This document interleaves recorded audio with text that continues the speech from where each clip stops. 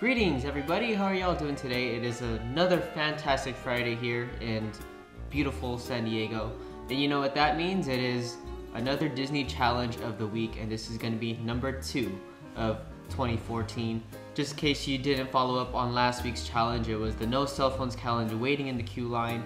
I know last week when I sent out this challenge to people, some people can get really sensitive to not being able to use their cell phones because they don't want to feel forced to do it, but you know, this is just a challenge. You can take it whether you could, if you want to. I'm not forcing you to do it, and that's the reason why it's a challenge. It's like taking up a resolution.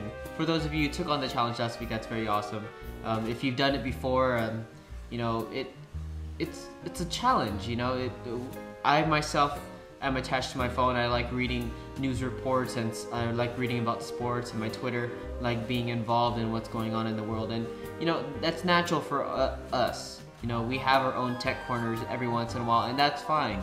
But the point of last week's challenge was to be more involved with whoever's in the party that you're with at Disneyland or at your Disney park. This week's challenge is kind of a personal one for me because I want to be able to do it this year when I go to the park. I think the next time I go to the park is going to be end of February for Dapper Day. But I'm going to send out this challenge right now for week number 2. And this week's challenge is take a picture with a cast member with the same name and spelling as yours. Some minor things about this challenge is it has to be the exact same spelling.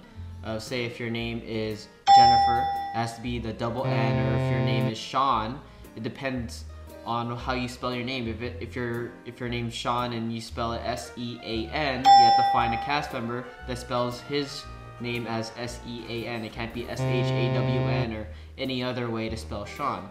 So it's pretty simple if you have a pretty common name. But if you have an uncommon name like mine, J-A-Y-M-E, Jamie, you know, I've seen a lot of ways of spelling Jamie, J-A-I-M-E, J-E-I-M-Y, different ways. If you want to make it more challenging, you can try to find a cast member who has the same first name and last name as yours. That's probably unlikely, but that's the challenge of it.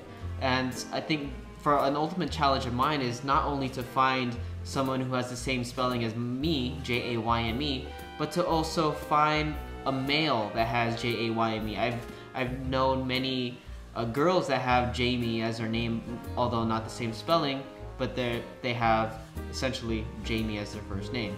So this is going to be the challenge of the week. If you're planning on going to the park later on in the year, feel free to take on this challenge. And if you're on Instagram, feel free to hashtag DCOTW for Disney Challenge of the Week, so I can keep updated on how well people are doing with this challenge. I'm gonna try to see if I can find a male Jamie cast member at the park when we go there in late February. But feel free to take on this challenge later on in the year whenever you plan to come to the park.